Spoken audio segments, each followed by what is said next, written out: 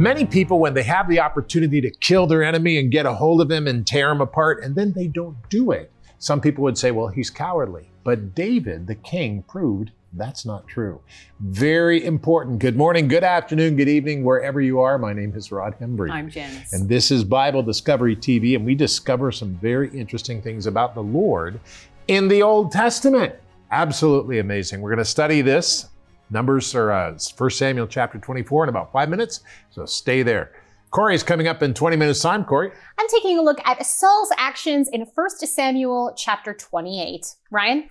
Today, I'm studying the bone-chilling account of King Saul's visit with the witch of Endor, also recorded in 1 Samuel 28. Oh, that'll be good. This is a good one again today. Janice? My title is a quote of David's. Who can understand his errors? All right. This is a good one. Let's open up our Bible. Listen to what God is saying to us.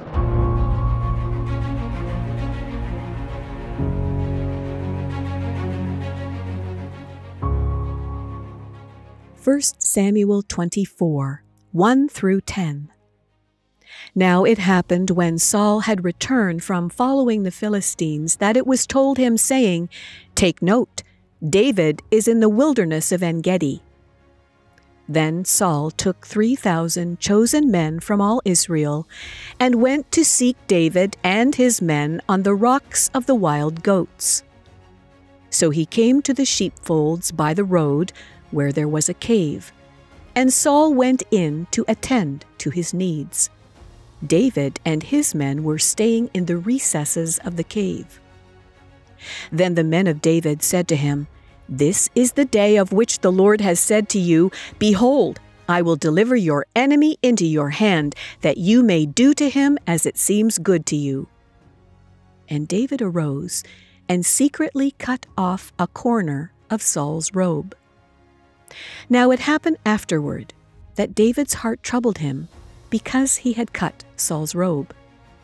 And he said to his men, "The Lord forbid that I should do this thing to my master the Lord's anointed, to stretch out my hand against him, seeing he is the anointed of the Lord."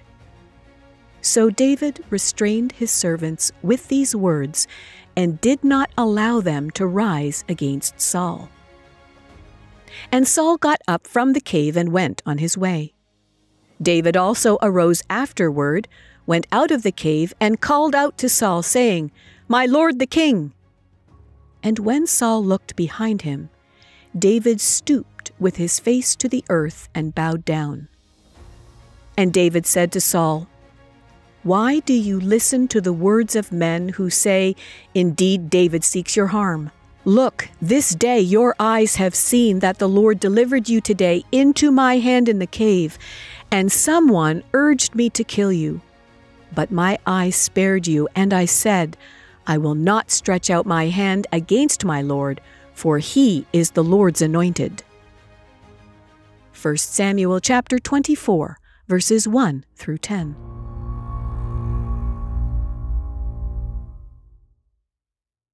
First Samuel chapter 24, chapter 25, 26, 27, 28. This is amazing. Now, what does it mean when we say, I follow God? How does that someone do that? As a follower of God, how one lives and responds reveals much about what they actually believe. Now, this is a question David explored.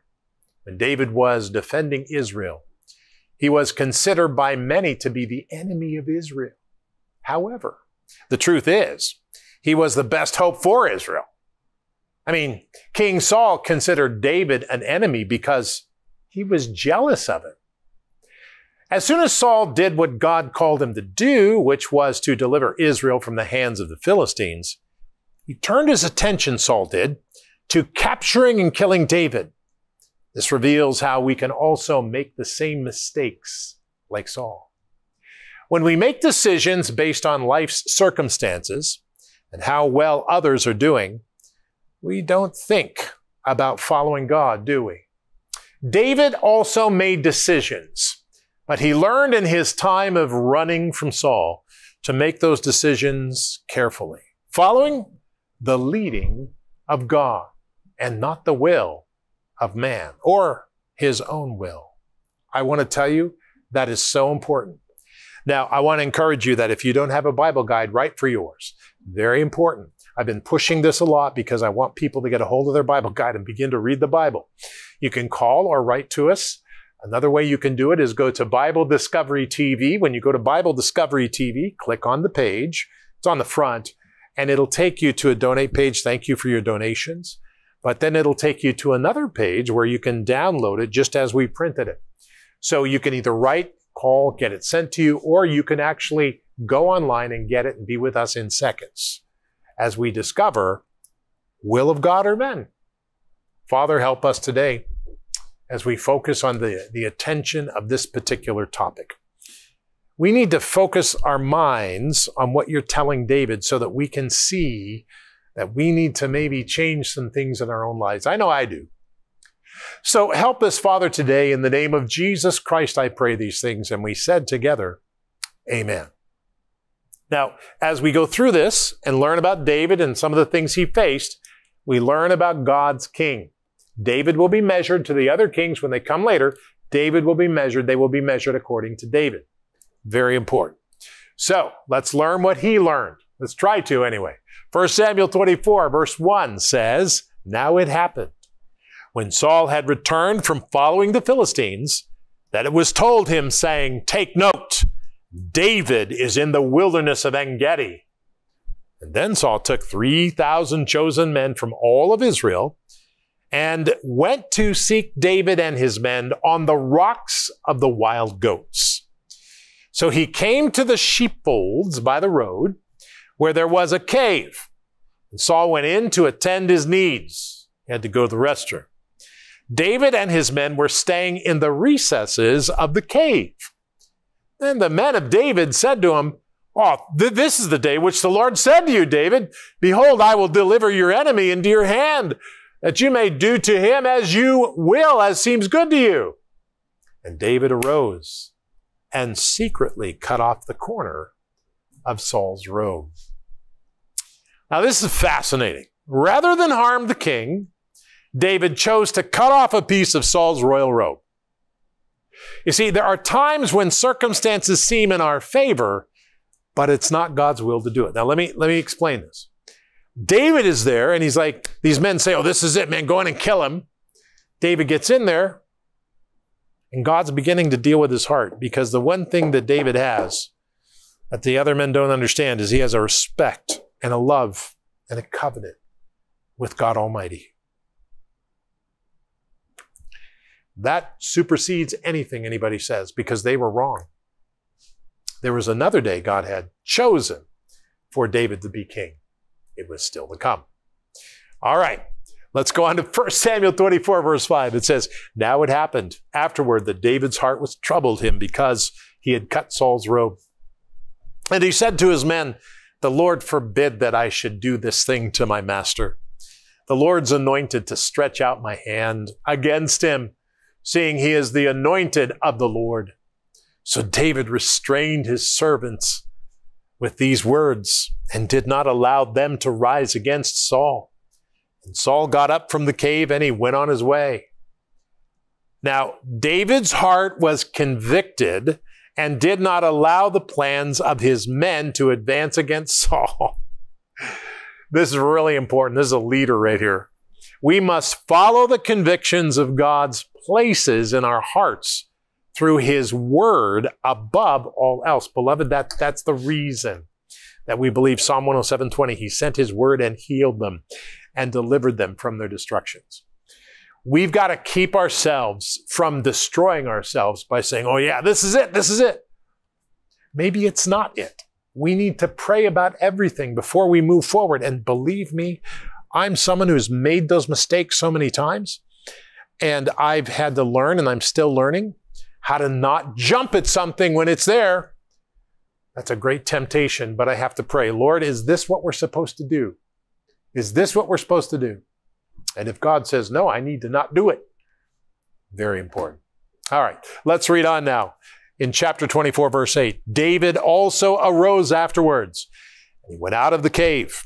He called out to Saul, saying, 'My lord the king.' And when Saul looked behind him, David stooped with his face to the earth. This is incredible. And he bowed down before the king. And David said to Saul, "Why do you listen to the words of men who say, 'Indeed, David seeks your harm'? Look, this day your eyes have seen that the Lord delivered you today into my hand in the cave, and someone urged me to kill you. But my eye spared you, and I said, I will not stretch out my hand against my Lord, for he is the Lord's anointed." You know, that is the big thing that David understood. Knowing Saul was the Lord's anointed held deep meaning to David, beloved. That's why he's a leader. David's decision not to hurt Saul, who was trying to kill him, when he could have, was a result of God's action, not his. Did you get that? Because David is responding based on God's action in his heart, not his own action. Now, later on in David's kingdom, he'll make a few actions that aren't very good, but he'll learn from it. And beloved, that's how we are. We need to learn from our mistakes and say, Lord, I need to go forward in your will, not in my will. Very important. So as we consider this today, what the Holy Spirit has told us, let's pray and say, Father, it's hard for us because everything around us says, take what you want and go with it. But Lord, we don't want to take what we want.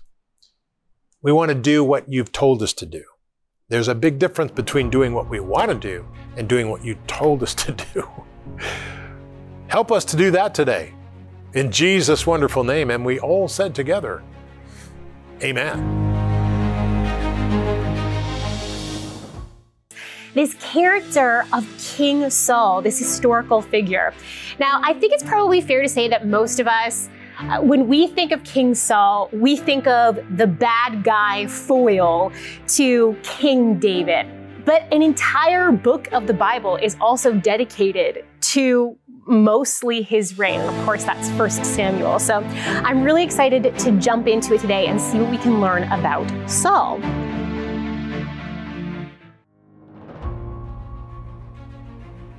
Welcome back to the program. Today's reading assignment is 1 Samuel chapters 24 through 28, and my focus is on chapter 28, which documents King Saul's visit to the witch at Endor. And you know, there's some important things that we need to pay attention to here. And just to give you some context, in this passage, Saul is seeking spiritual guidance.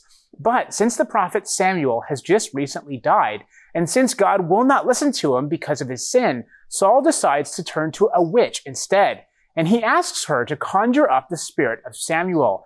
Well, in a surprising scene, the Bible records that Samuel actually shows up. Or did he? Well, that's the big question.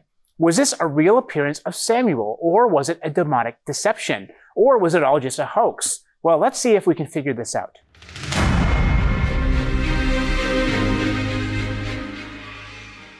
In 1 Samuel chapter 28, is found the bone-chilling account of King Saul's visit with the witch of Endor. Saul, who is on the verge of losing his kingdom to the Philistines, visits a medium whom he asks to bring up the recently dead prophet Samuel. When Samuel appears, the witch is frightened. Verses 12 to 14 record the scene. When the woman saw Samuel, she cried out with a loud voice. And the king said to her, "Do not be afraid. What did you see?" And the woman said to Saul, "I saw a spirit ascending out of the earth." So he said to her, "What is his form?" And she said, "An old man is coming up, and he is covered with a mantle." And Saul perceived that it was Samuel, and he stooped with his face to the ground and bowed down. Now Samuel said to Saul, "Why have you disturbed me by bringing me up?" And Saul answered, "I am deeply distressed, for the Philistines make war against me, and God has departed from me and does not answer me. Therefore I have called you, that you may reveal to me what I should do." Samuel then prophesies that not only would God deliver Israel and Saul into the Philistines' hands, but also that the very next day he and his sons would be dead. The mystery here, of course, is whether this was a real appearance of Samuel or not. Those seeking a natural explanation point out that the witch, either herself or with an accomplice, could have easily imitated the prophet, since his figure, age, and dress was well known. They also argue that the figure was some distance away, and Saul, being prostrate, could not have seen or heard him clearly. Those, however, who accept this as a genuine spiritual experience believe either that this was only a demonic imitation of the prophet, or that it was Samuel himself, brought forth by God Almighty. The latter view is supported by two biblical facts. First, the witch was terribly frightened, implying that this was not a result of her own power. And second, and most important, the prophecy given by Samuel was later fulfilled, and only God knows the beginning from the end.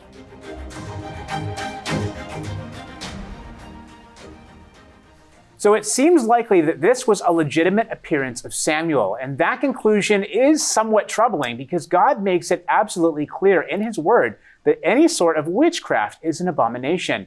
But we have to remember that God is not encouraging this practice here or anywhere in the Bible. Rather, I believe God here is demonstrating that his power is far greater than any other, and that he is the God of gods and the King of kings. I believe God is also demonstrating that only he has the ability to genuinely call up a true spirit of a departed person.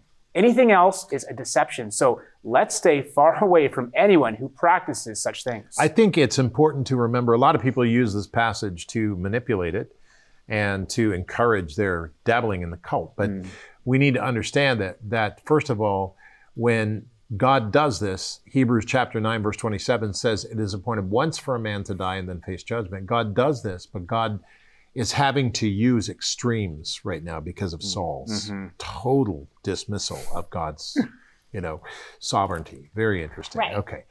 Corey. Yes, we're going to continue talking about this because I'm not done with 1 Samuel 28. I think it's too weird to be done with. So, look, I think it's fair to say that 1 Samuel 28 is a chapter that brings up a lot of questions, right? This chapter records when King Saul had exhausted all his options for inquiring of God through the priests of God.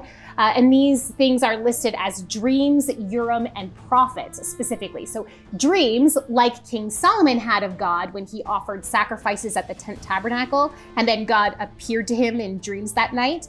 Urim, as in the Urim and Thummim, these stones used only by the high priest of Israel for the leaders of Israel to receive direction.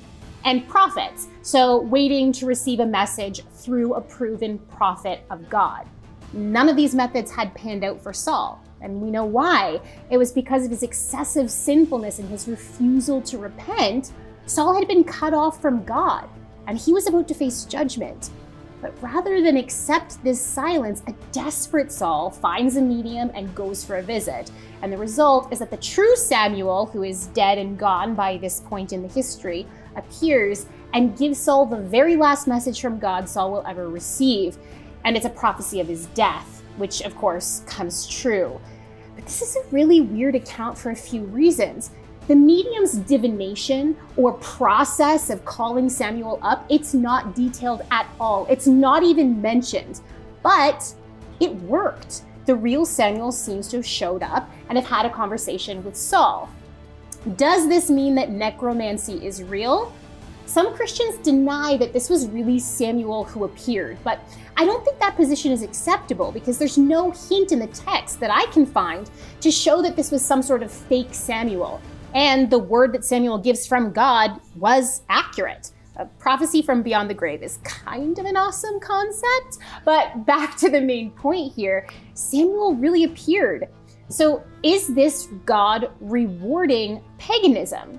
Is it showing us that necromancy is legitimate or that mediums are okay? No, I don't think so. We can see through this that God will sometimes use unconventional methods to get his point across. God can talk with and through anything and anyone. Think Balaam and the donkey. It's God's prerogative to do these types of things. So then in 1 Samuel 28, is 1 Samuel 28 advocating the use of mediums to get messages from the spiritual world? No. The scripture is very clear that trying to communicate with the spiritual world other than through God and his approved ways is wrong. Let's read Deuteronomy 18, verse 9 to 15 to prove this. It says this: when you enter the land the Lord your God is giving you, do not learn to imitate the detestable ways of the nations there. Let no one be found among you who sacrifices their son or daughter in the fire, who practices divination or sorcery, interprets omens, engages in witchcraft, or casts spells, or who is a medium or spiritist, or who consults the dead. Anyone who does these things is detestable to the Lord. Because of these same detestable practices, the Lord your God will drive out those nations before you. You must be blameless before the Lord your God. The nations you will dispossess listen to those who practice sorcery or divination. But as for you, the Lord your God has not permitted you to do so. The Lord your God will raise up for you a prophet like me from among you, from your fellow Israelites. You must listen to him. Okay, now to take this discussion in a slightly different direction now, I have heard arguments from Christians who say that the spiritual things from outside of Christianity are really just things that have been stolen from the people of God. So the idea is that things from the occult or things from the New Age are counterfeits of real spiritual gifts. And therefore, we can rightly dabble in the occult and New Age practices to experiment with redeeming these actions or acts for God. But everyone, hear me now. This is a very bad idea. It will end in pain at best and in judgment at worst. We need to keep in mind the action of Christians in Ephesus recorded in Acts 19. As a result of the true gifts of the Spirit being practiced in the city of Ephesus, the scripture says, a number who had practiced sorcery brought their scrolls together and burned them publicly. When they calculated the value of the scrolls, the total came to 50,000 drachmas. Christians are called to turn away from pagan practices, not towards them. That is right on perfectly. And that's very important to do. And by the way, if you like this program, click like it on YouTube. Remember, we're on the website at BibleDiscoveryTV.com. We're always there. So, but that's good, Corey. Thank you. Excellent. Janice? Saul has been chasing after David to kill him. And David has his army, Saul has his army, and an opportunity affords itself that David could have easily ended Saul's life. We've read about it, we've talked about it. The verse, 1 Samuel 24, verse 6. Now it happened afterward because David chose. You can almost hear it. Sometimes when you're in a situation and people get around you that you all feel like you're on the same team, you could almost hear, kill him, kill him, kill him, kill him. And, you know, David had been running. David was tired of running. Kill him. And you know what? Somewhere inside was probably like, yeah, but no, I can't. I'm just going to cut off a piece of his robe and then I'm going to show him and say, hey, look, I could have got you, but I didn't. And you know what? He did that. I'm glad that he chose that. But then later on, when he thought about it overnight, now it happened afterward that David's heart troubled him because he had cut Saul's robe. He knew, he was convicted in his heart that what he had done, even in that action, was wrong. Sometimes it is easy to be influenced in the moment or by the majority of those who happen to agree with a point that you agree with, and you can get all charged up. But we need to have God's word hidden in our hearts. We need to, if we claim to be Christians, those who follow the Lord Jesus Christ, then we need to know what would be right in that situation, not in our own eyes or in the eyes of those around us, but to follow after God. A beautiful psalm written by David is Psalm 19. I'm not going to read the whole thing, but I would encourage you to do so after the program today. But I'm going to start at verse 7.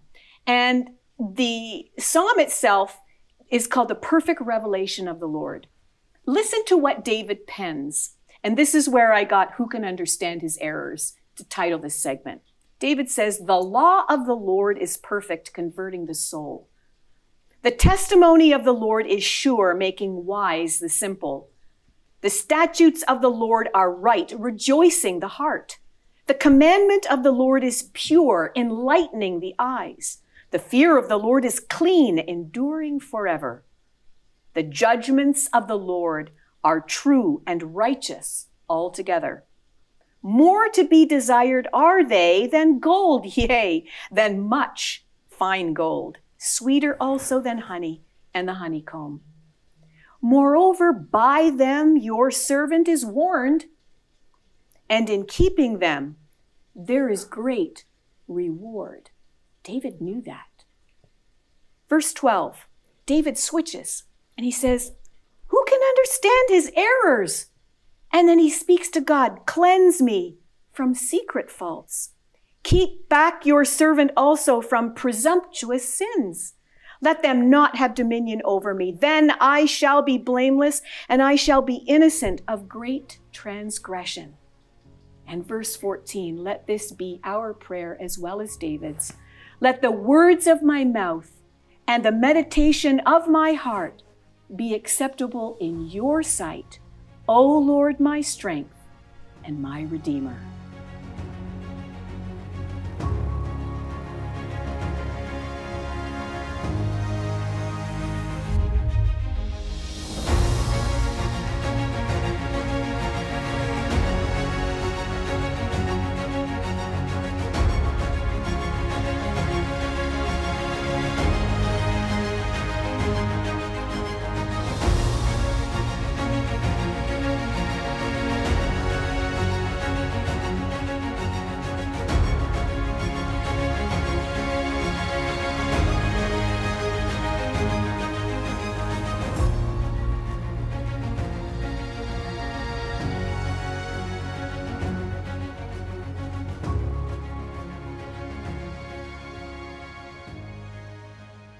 Well, there is a place called Pastor Rod Hembry. It's on YouTube.